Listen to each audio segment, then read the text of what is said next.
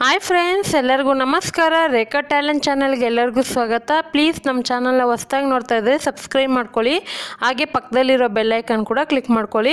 ಇವತ್ತು ತಂದಿರೋಂಥ ವಿಡಿಯೋ ಬಂದ್ಬಿಟ್ಟು ಒಂದು ಸಿಂಪಲ್ಲಾಗಿ ಸ್ಟೆಪ್ ರ್ಯಾಕ್ ಮಾಡೋದು ತೋರಿಸ್ಕೊಡ್ತೀನಿ. ಕೆಲವೊಂದು ಕಿಚನ್ಗಳಲ್ಲಿ ಶೆಲ್ಫ್ ಇರುತ್ತೆ, ಆದರೆ ದೊಡ್ಡದಾಗಿರುತ್ತೆ, ಅಲ್ಲಿ ಜಾಸ್ತಿ ವಸ್ತುಗಳನ್ನ ಇಟ್ಕೊಳ್ಳೋಕ್ಕಾಗಲ್ಲ.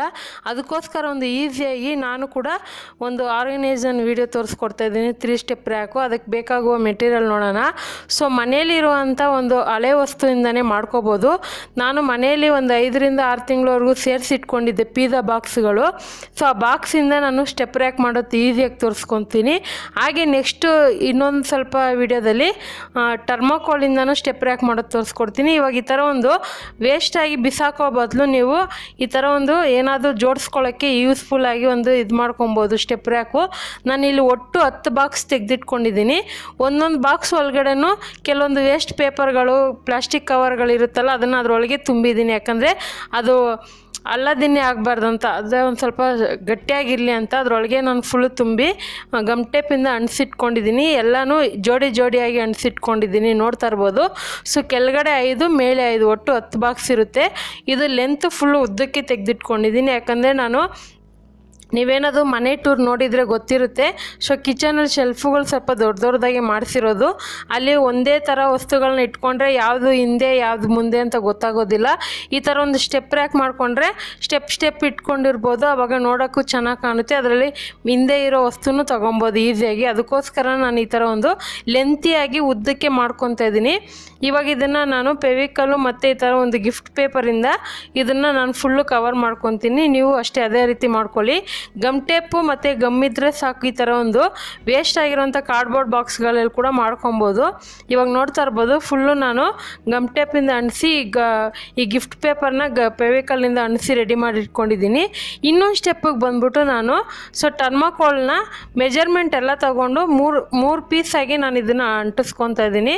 ಸೊ ಫೆವಿಕಲ್ ಅಂದರೆ ಏನು ಗೊತ್ತಾ ಮಾಡ್ತೀರಾ, ಫಸ್ಟೇ ಗಮ್ಮಾಗಿ ಅಂಟಿಸ್ಕೊಂಬಿಡಿ. ಆನಂತರ ನಿಮ್ಗೆ ಇಷ್ಟವಾಗಿರುವಂಥ ಗಿಫ್ಟ್ ಪೇಪರಲ್ಲಿ ಅಂಟಿಸ್ಕೋಬೋದು. ಸೊ ಅದನ್ನು ಅಷ್ಟೇ ವಿಡಿಯೋ ತುಂಬ ಲೆಂತಿ ಆಗುತ್ತೆ ಅನ್ನೋದಕ್ಕೋಸ್ಕರ ನಾನು ಪ್ರತಿಯೊಂದು ನಿಮಗೆ ಹಾಗೆ ವಿಡಿಯೋದಲ್ಲಿ ಅಂಟಿಸಿರೋದನ್ನ ತೋರಿಸ್ತಾ ಇದ್ದೀನಿ.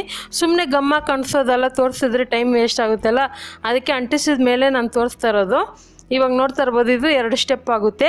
ನೀವು ಜಾಯಿಂಟಾಗಿ ಮಾಡಿದ್ರೆ ಏನಾಗುತ್ತೆ ಅಂದರೆ ಒರ್ಸೋಕ್ಕೆ ಅದಕ್ಕೆಲ್ಲ ಪ್ರಾಬ್ಲಮ್ ಆಗುತ್ತೆ. ಈ ಥರ ಅಂದರೆ ಒಂದೊಂದು ಎತ್ತಿಟ್ಬಿಟ್ಟು ಒರೆಸ್ಕೊಳ್ಳೋಕ್ಕೂ ಈಸಿ ಆಗುತ್ತೆ, ಜೋಡಿಸ್ಕೊಳ್ಳೋಕ್ಕೂ ಈಸಿ ಆಗುತ್ತೆ.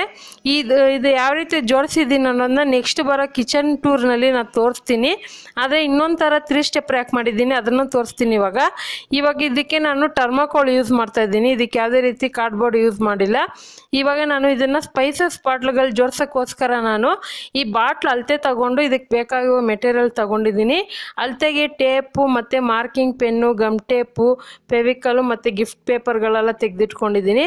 ಅಳತೆಗೆ ಬಂದ್ಬಿಟ್ಟು ಒಂದೇ ಥರ ಬಾಟ್ಲು ಜೋಡಿಸೋದ್ರಿಂದ ನಾನು ಅದು ಅಳತೆ ತೊಗೊತೀನಿ. ಒಂದೊಂದು ಬಾಟ್ಲಿಗೂ 5 ಇಂಚು ಡಿಫ್ರೆನ್ಸ್ ಬರುತ್ತೆ. ಒಟ್ಟು 15 ಇಂಚಿಗೆ ನಾನು ಅಗಲ ತೊಗೊಂಡಿದ್ದೀನಿ. ಉದ್ದ ಬಂದ್ಬಿಟ್ಟು 25 ಇಂಚಿಗೆ ತೊಗೊಂಡಿದ್ದೀನಿ. ಇವಾಗ ಇದನ್ನು ನೋಡಿ, ಈ ಥರ ನಾನು ಜೋಡಿಸ್ಕೊತಾ ಇದ್ದೀನಲ್ವ, ಇದು ಒಂದೊಂದು ಬಾಟ್ಲಿಗೂ 5 ಇಂಚು ಗ್ಯಾಪು. ಸೊ 5 ಇಂಚ್ ಅಂದರೆ ಒಟ್ಟು 15 ಇಂಚಿಗೆ ಸರಿ ಹೋಗುತ್ತೆ ಇದು. ಇವಾಗ ಇದನ್ನು ನಾನು ಏನು ಮಾಡಿದ್ದೀನಿ ಅಂದರೆ 3 ಪೀಸಾಗಿ ತೊಗೊಂಡಿರೋದು. ನೀವು 4 ಪೀಸ್ ಕೂಡ ತೊಗೊಂಡ್ರೆ ಸ್ವಲ್ಪ ಹೈಟ್ ಜಾಸ್ತಿ ಬರುತ್ತೆ. ಹೈಟ್ ಕಡಿಮೆ ಬೇಕಂದರೆ 2 ತೊಗೊಳ್ಳಿ. ನಾನಿಲ್ಲಿ 3 ಅಂತ ಒಟ್ಟು 9 ಪೀಸ್ ತೊಗೊಂಡಿದ್ದೀನಿ. ಸೊ ನೋಡ್ತಾ ಇರ್ಬೋದು, ಮೆಜರ್ಮೆಂಟೆಲ್ಲ ನಾನು ಮೆಜರ್ಮೆಂಟ್ ಮಾಡಿಕೊಂಡೆ ನೀವು ಮಾಡಿದ್ರೆ ನಿಮ್ಗೆ ಈಸಿ ಆಗುತ್ತೆ. ಸುಮ್ಮನೆ ಹೆಂಗೆ ಬೇಕು ಹಂಗೆ ಕಟ್ ಮಾಡಿದ್ರೆ ಕರೆಕ್ಟಾಗಿ ಬರೋದಿಲ್ಲ. ಇವಾಗ ಇದನ್ನೆಲ್ಲ ಅಂಟಿಸ್ಕೊತೀನಿ. ಇದು 2ನೇ ಸ್ಟೆಪ್ಪುದು. 2ನೇ ಸ್ಟೆಪ್ಗೆ 10 ಇಂಚು, ಫಸ್ಟ್ನೇ ಸ್ಟೆಪ್ಪಿಗೆ 15 ಇಂಚು, 2ನೇದಕ್ಕೆ 10. ಸೊ ಲಾಸ್ಟ್ ಬಂದ್ಬಿಟ್ಟು 5 ಇಂಚು. ಆ ಥರ ಕಟ್ ಮಾಡಿಕೊಂಡ್ರೆ ನಿಮ್ಗೆ ಅಳತೆ ಗೊತ್ತಾಗುತ್ತೆ. ಸೊ ಇವಾಗ ನೋಡ್ತಾ ಇರ್ಬೋದು, ಈ ಥರ ಮಾಡೋದ್ರಿಂದ ಕೆಳಗಡೆ ಇರೋ ಪೀಸ್ ಕೂಡ ಸ್ವಲ್ಪ ಗಟ್ಟಿಯಾಗಿ ಸ್ಟ್ರಾಂಗ್ ಆಗಿರುತ್ತೆ. ಮೇಲೆ ಎಷ್ಟೇ ವೆಯ್ಟ್ ಇಟ್ರೂ ಯಾವುದೇ ರೀತಿ ಅದು ಅಲ್ಲದಿನ್ನೆ ಥರ ಅಂದರೆ ಒಂದು ಕಡೆ ಕೆಳಗಡೆ ಒಂದು ಕಡೆ ಹೈಟಾಗಿರೋ ಥರ ಆಗೋದಿಲ್ಲ, ಒಂದೇ ಸಮಕ್ಕಿರುತ್ತೆ.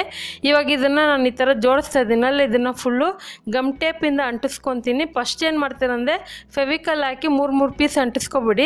ಆನಂತರ ಇದನ್ನು 3 ಸ್ಟೆಪ್ನ ನೀವು ಕ್ಲೀನಾಗಿ ಫೆವಿಕಲ್ ಹಾಕಿ ಅಂಟಿಸ್ಬಿಟ್ಟು ಗಮ್ ಟೇಪಲ್ಲಿ ಒಂದು ಸರಿ ರೋಲ್ ಮಾಡ್ಕೊಂಬಿಟ್ರೆ ಇದನ್ನು ನೀವು ತುಂಬ ದಿವಸ ಬಾಳಿಕೆ ಬರುತ್ತೆ, ಅಂದರೆ ತುಂಬ ಲೈಫ್ ಬರುತ್ತೆ ಅಂತ. ಸೊ ನೀವು ಕಿಚನ್ ಎಲ್ಲಿವರೆಗೂ ನೀವು ಬೇಕಂದರೆ ಅದೇನಾದರೂ ಒಡೆದೋಗೋವರೆಗೂ ನೀವು ಇಟ್ಕೊಬೋದು. ಅಷ್ಟು ಚೆನ್ನಾಗಿರುತ್ತೆ, ಸ್ಟ್ರಾಂಗ್ ಆಗೂ ಇರುತ್ತೆ. ಇವಾಗ ಈ ಥರ ಎಲ್ಲ ಅಂಟಿಸ್ಕೊತಾ ಇದ್ದೀನಿ, ನೋಡ್ತಾ ಇರ್ಬೋದು. ತುಂಬ ಜನನೂ ಒಳ್ಳೆ ಕಮೆಂಟ್ ಮಾಡ್ತಾಯಿದ್ದೀರಾ, ನಿಮ್ಮ ಕಡೆಯಿಂದ ಒಳ್ಳೆ ಸಪೋರ್ಟ್ ಕೂಡ ಇದೆ ನನಗೆ. ಹೀಗೆ ಇನ್ನೂ ನೀವು ಒಳ್ಳೊಳ್ಳೆ ಹೊಸಗಳ ವೀಡಿಯೋಗಳು ನೋಡಬೇಕಂದ್ರೆ ನೀವು ಚಾನಲ್ನ ಸಬ್ಸ್ಕ್ರೈಬ್ ಮಾಡ್ಕೊಳ್ಳಿ, ಹಾಗೆ ಲೈಕ್ ಬಟನ್ ಕೂಡ ಕ್ಲಿಕ್ ಮಾಡ್ಕೊಳ್ಳಿ. ಇವಾಗ ನೋಡ್ತಾ ಇರ್ಬೋದು 3 ಸ್ಟೆಪ್ ಮಾಡಿಟ್ಕೊಂಡಿದ್ದೀನಿ. ಒಟ್ಟು 3 ಪೀಸ್ ಅಂತ 9 ಪೀಸ್ ತೆಗೆದಿಟ್ಕೊಂಡಿದ್ದೀನಿ. ಇದು ಟರ್ಮಕೋಲು, ತುಂಬ ಏನು ಖರ್ಚಾಗೋದಿಲ್ಲ. ಮನೆಯಲ್ಲಿ ಈಸಿಯಾಗಿ ಈ ಥರ ಒಂದು ಮಾಡಿಕೊಂಡ್ರೆ ಕಿಚನ್ಗಳಲ್ಲಿ ಶೆಲ್ಫ್ಗಳು ಕೆಲವೊಂದು ಕಡಿಮೆ ಇರುತ್ತೆ, ದೊಡ್ಡದಾಗಿರುತ್ತೆ, ಅಲ್ಲೇನು ಇಟ್ಕೊಳ್ಳೋಕ್ಕಾಗಲ್ವಲ್ಲ, ಆ ಥರದಕ್ಕೆ ಇದು ತುಂಬಾ ಯೂಸ್ ಆಗುತ್ತೆ. ಇವಾಗ ಇದು 3 ಸ್ಟೆಪ್ ಮಾಡ್ಕೊಂಡಿದ್ದೀನಲ್ಲ, ಗಮ್ ಟೇಪ್ ಹಾಕಿ ಅಂಟಿಸ್ಕೊತೀನಿ. ಫಸ್ಟು ಫೆವಿಕಲಲ್ಲಿ ಹಾಕಿ ಅಂಟಿಸ್ಕೊಂಬಿಡಿ 3 ಪೀಸ್. ಆವಾಗ ಅದು ಫುಲ್ಲು ಡ್ರೈ ಆದಮೇಲೆ ಇವಾಗ ಈ ಥರ ಒಂದ್ರ ಮೇಲೆ ಒಂದಿಟ್ಟು ಗಮ್ ಟೇಪಿಂದ ಅಂಟಿಸ್ಕೊಂಡು ಈ ಥರ ಗಿಫ್ಟ್ ಪೇಪರಿಂದ ಅಂಟಿಸಿಟ್ಕೊಂಡಿದ್ದೀನಿ. ಇದು ಅಷ್ಟೇ, ಇದು ರೆಡಿಯಾಗಿದೆ. ಇದನ್ನು ನಾನು ಶೆಲ್ಫಲ್ಲಿ ಇಟ್ಬಿಟ್ಟು ಯಾವ ರೀತಿ ಜೋಡಿಸ್ತೀನಿ ಅಂತ ಕೂಡ ತೋರಿಸ್ತೀನಿ ನಿಮಗೆ. ನೋಡ್ತಾ ಇರ್ಬೋದು ಈ ಥರ ಒಂದು 3 ಸ್ಟೆಪ್ ರ್ಯಾಕ್ ತುಂಬಾ ಯೂಸ್ಫುಲ್ ಆಗುತ್ತೆ. ಖಂಡಿತ ಇವತ್ತು ತೋರಿಸಿರೋಂಥ ಈ ಸ್ಟೆಪ್ ರ್ಯಾಕ್ ವಿಡಿಯೋ ನಿಮಗೆಲ್ಲ ಇಷ್ಟ ಆಗಿದೆ. ನೀವು ಯಾವಾಗಾದರೂ ಒಮ್ಮೆ ಟ್ರೈ ಮಾಡಿ, ಯಾವ ರೀತಿ ಬಂತು ನನ್ನ ಕಮೆಂಟ್ ಮಾಡಿ, ಲೈಕ್ ಮಾಡಿ, ಶೇರ್ ಮಾಡಿ. ಸೊ ನಮ್ಮ ಚಾನಲ್ನ ಸಬ್ಸ್ಕ್ರೈಬ್ ಮಾಡ್ಕೊಳ್ಳಿ. Thank you for watching. Bye.